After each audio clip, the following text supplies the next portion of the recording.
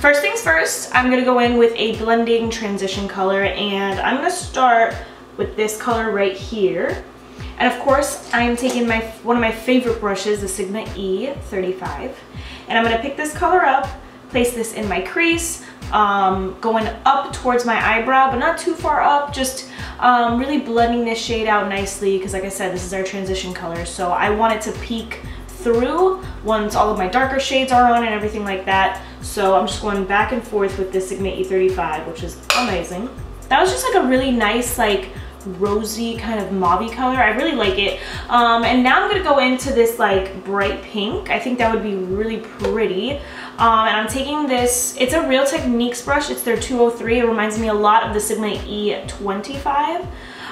It's like a dupe for it. So I'm just picking some up on my brush, tapping off the excess, and putting this in the outer V, bringing it up into the crease. I don't think I've ever used like a pink shadow like this before. These Rimmel shadows blend out so well. I remember I used the like jeweled palette, I think it's called, or something like that. I'll leave it down below, and I'll link the tutorial up here. But I remember loving the quality. They actually sent me this palette. I was so happy.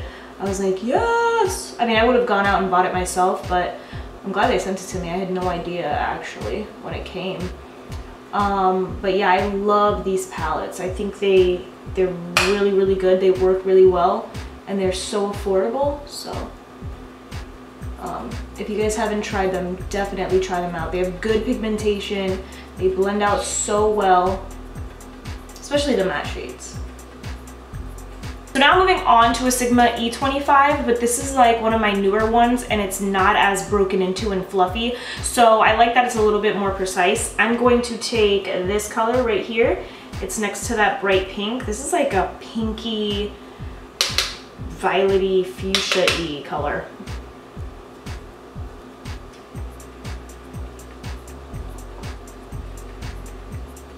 This would be a really pretty Valentine's Day look. I wish I would have known in February and I would have done a tutorial, but hey. Now we know for future Valentine's Days, this would be a good little palette. I really like it, and I love how well these shadows are blending out. Rimmel, I love it. Today's Sunday, and I'm like, ugh, as much as I love my job, don't get me wrong, I'm just like, I do not want to go to work tomorrow. Not at all. I just want to hang out, do nothing, film. I feel like the weekend went by so fast. I'm not ready to go back to work. Okie dokie. I am going to use that Real Techniques brush again, if I can find it. Oh, it's right here. And I'm just going to pick up the mauve shade that we used first. And I'm just going to blend everything out. It's what I usually do, just to make sure we don't have any harsh lines. This eye looks a little rough, but we'll see how it goes when I blend everything out. It's like right here. I don't know if it's because I have like eyebrow hairs growing, but that side looks a little off, but whatever. We're just gonna go with it. Now I'm gonna take a Sigma E36, and I'm just gonna deepen up this look a little bit. Like, I feel like it needs like a brown to really bring everything together. I think I'm going to use this brown right here. This brush is super precise and fluffy, so I'm just gonna go straight into the crease with it. It just adds a little bit of dimension. It wasn't anything too crazy, because I still want this look to be like pinky, rosy, you know what I mean? So I'm not adding too much, but I just need a little bit more definition. This eye is definitely giving me some problems. I don't know if you guys can really see it, but this eye looks great. This eye, I don't know if I have something like a little pimple or something here, but this looks doesn't look as smooth as the other eye. I don't know, we'll see how it goes when I blend everything out and use concealer. So now I want the lids to be pretty bright, and I remember that the shimmer shades in these palettes don't work as well as the mattes. So I'm just gonna use this lightest shade, and I'm going to wet my brush. This is a E56. Guys, I love Sigma brushes, so I'm sorry if it's like everything's Sigma, but you know. I'm using Fix Plus. You can use water or you can use whatever you want. I just happen to have this. And I'm going to pick up the shimmery shade and pack this on the inner portion of my lid.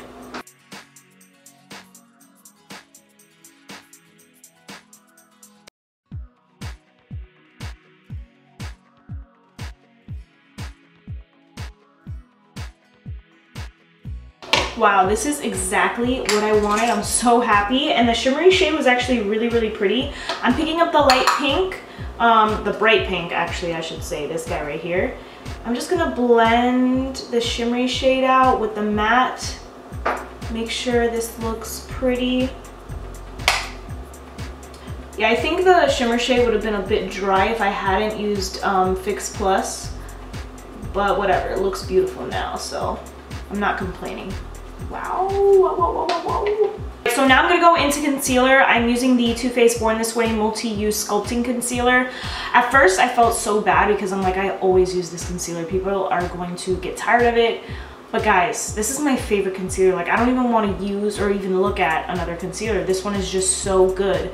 But if you have any recommendations for one that's just as good or even better, leave them down below and I will try to pick it up so that I'm not using the same one in every single video. Okay, so I know I look crazy, but this palette doesn't have like a cream shade or like a white shade so that I can highlight underneath my eyebrow. So I always keep my Too Faced Natural Matte palette close by. I feel like there's a hair on my face. I always keep this palette close by because I love this shade Heaven, I think it's called. It's like the perfect highlighting color for me. So I'm going to use this Sonia Kashuk like blending brush. I still feel like there's a hair on me.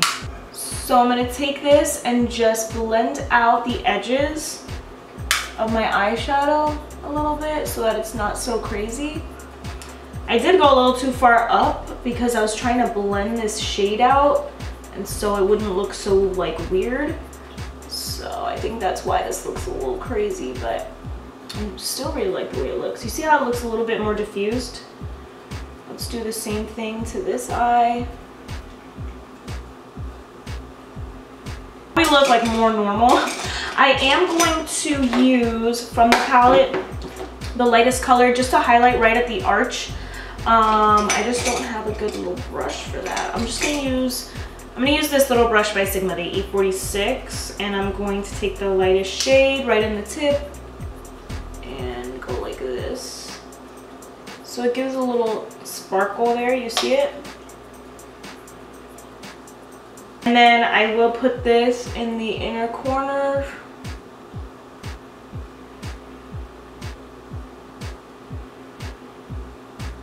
I'm gonna do just a very thin line across my upper lash line, no wing.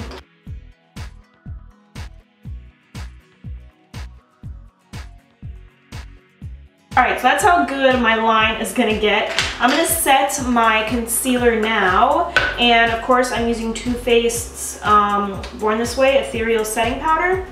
If you guys are interested, and I've been thinking about this, would you guys wanna see full face using Too Faced Cosmetics? I brought down the exposure a little bit. I thought I was looking a little bit too white, so if you see something different, that's why. Now I'm just gonna set my whole face, and for this I'm using my CoverGirl loose powder. The Too Faced Ethereal powder is just, I don't know, I don't like the way that it looks on my face. Like, it only works really well on my under eyes. This CoverGirl powder though, I've been using this forever. It just works so well for me, especially on my nose. Because it's so hard for makeup to last on my nose. I don't know why. That's my only problem area. Now I'm going to do my lower lash line, and I'm going to take this color right here, and this is going on the outer half of my lower lash line. And then to blend that out, I'm going to take, I think the pink might look a little too crazy on my lower lash line, so I'm going to do this mauve shade. And then I'll like do a dab of the pink, but mostly the mauve shade. The lower lash line is done. Now I'm gonna go in with mascara. I'm using the Colossal Volume Express. No, I'm actually gonna use the Falsies by Maybelline. I've been really liking this lately. I put on a very, very light coat of mascara on my lower lash line. And now to top everything off, I'm using the Wet n Wild Ultimate Brow Highlighter. And I'm actually using this in my waterline to brighten it up underneath there. And it has like a little pinky tone, so I feel like it goes with this look. Okay. Now I'm going to finish off my face and then I will be right back to wrap up this video. Alright guys, so I just finished up my makeup and this is the final look. I kind of wish I would have done like a chatty get ready with me because I love the way everything came together. I will leave what I used down below on my face so that you guys know. But other than that, I hope you guys enjoyed this look. Let me know what you think down below, and if there are any requests that you guys might have, leave them for me down below and I will definitely get to them. Thank you guys so much for watching. I really appreciate it, and I'll see you in my next video. Bye!